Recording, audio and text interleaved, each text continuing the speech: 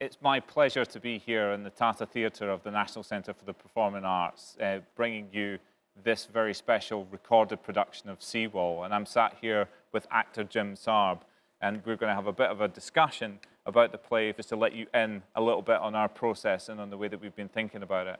So Jim, awesome to be here. Yeah. What was your reaction when you first read the text? I loved it. My favorite kind of text to read is one where you read it and it leaves you with this overwhelming and huge feeling, but you don't know the mechanics of it quite yet. You don't know how all the pieces fit together, but you want to find out. You want to explore it, and you want to unravel this little mystery that the writer has laid out. There's a line in the play which is, "I have the complete and total inability to cry." But the first few times I read it, if I tried to follow the punctuation as Simon had written it, I always wound up in tears. Doing it with a year between doing it for a live performance and then being able to recreate it in these unusual circumstances, but you know, being able to use this theatre in this way and do it, re-rehearse it multiple times, and you're a year older. How's that experience been? I was discovering things every run through, which is still the case.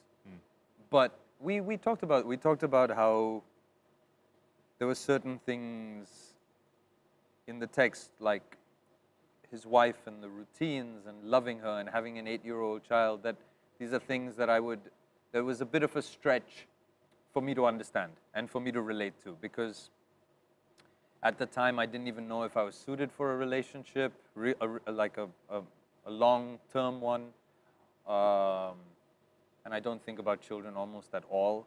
So what's changed in the year is not only am I in a very happy relationship, but I also adopted a cat. And I know you can't make those parallels in the same way, but I found it so much easier to relate to those lines than I ever had before. I think the pandemic has been a good time for people to come to terms with the fact that they are lonelier than they perhaps think, that they are emptier than they perhaps think, and that, you know, this play makes it very clear that the relationships you forge and the little things, the little day-to-day things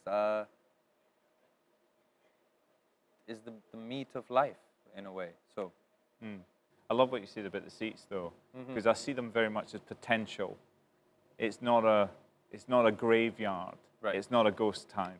Although we have a ghost light, is that the ghost light is there as a kind of like as a symbol of hope, and it's a symbol of, you know, we will be back, and that's important that everybody kind of keeps that in mind. I think that with this, and that I feel like that's an enduring factor in this play. That despite what happens, is that there is still a kind of sense of hope at the end of it.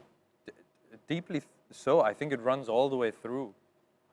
I think there's so much awkwardness and guilt as well, but it's never devoid of hope. The way he talks about everyone, the way he talks about the entire situation, he knows that that he was ridiculous, that he behaved ridiculously, and it's not that he shut it out, and it's not that he's pretended he didn't, and it's not that he justifies himself. It's not that he does any of those things. He actually, even in dealing with the cruelest thing he ever did, the sentence ends on a very loving and hopeful slant. That one always gets me. I don't know why that one gets me so much, but I think it's because he's struggling. He can't say it, but he just wants to. He wants to get to it so badly. The sentence is just constructed that way with the punctuation. Is that it's catching in his throat, but he doesn't give up. He goes all the way to the end of the sentence, and I just think that's beautiful. I think it's beautiful. But how's it felt to be rehearsing in a rehearsal room again and with a text like this? Oh, it was so good. It happened to be, unfortunately, again, at a time when everything went mental. But just being back in this space, being able to stand on the stage, working on a text, working with a director who understands text far better than me, who is constantly able to see what I am doing and what the potential is and where to prod and where to, you know, all of that is just incredible. I